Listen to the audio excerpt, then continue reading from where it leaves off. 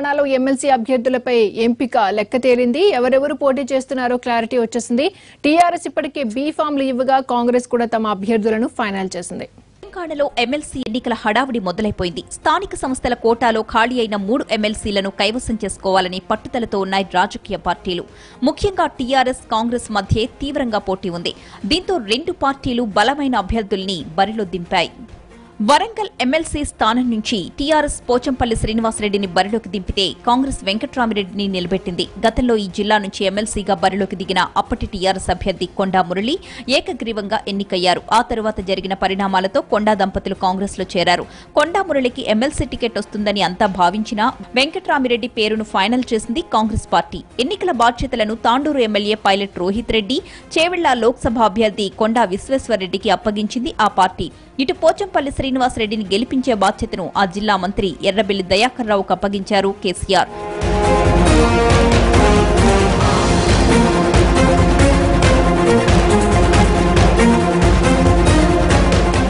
ఇక నల్లగొండలోనూ హోరాహోరీ పోటీ ఉంది. తేరా చిన్నపరెడ్డిని టీఆర్ఎస్ నిలబెడితే కాంగ్రెస్ రాజగోపాల్ రెడ్డి భార్య లక్ష్మీరెడ్డిని బరిలోకి దింపింది. కోమటిరెడ్డి రాజగోపాల్ రెడ్డి రాజీనామాతో ఈ స్థానానికి ఉప ఎన్నికొచ్చింది. తన భార్యను ఎమ్మెల్సీగా గెలిపించాలనే పట్టుదలతో ఉన్నారు రాజగోపాల్ రెడ్డి. ఇటు టీఆర్ఎస్ కూడా ఇక్కడి ఎన్నికను సీరియస్ గానే తీసుకుంది. చిన్నపరెడ్డిని గెలిపించడానికి ఆ పార్టీ మంత్రులు జగదీష్ రెడ్డి, నిరంజన్ రెడ్డి, శ్రీనివాస్ గౌడ్, బిప్ పల్లా రాజేశ్వర్ రెడ్డిని రంగంలోకి దింపింది గులాబీ పార్టీ.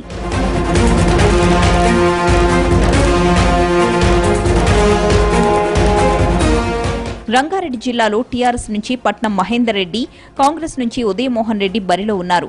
మొన్నటి అసెంబ్లీ ఎన్నికల్లో మహేందర్ రెడ్డి తాండూరు నుంచి పోటీ చేసి ఓడిపోయారు. ఇప్పుడు ఈయన్ని ఎమ్మెల్సీగా గెలిపించడానికి మంత్రులు ప్రశాంత్ రెడ్డి, తలసాని, మల్లారెడ్డి, పద్మారావుకు బాధ్యతలు అప్పగించింది.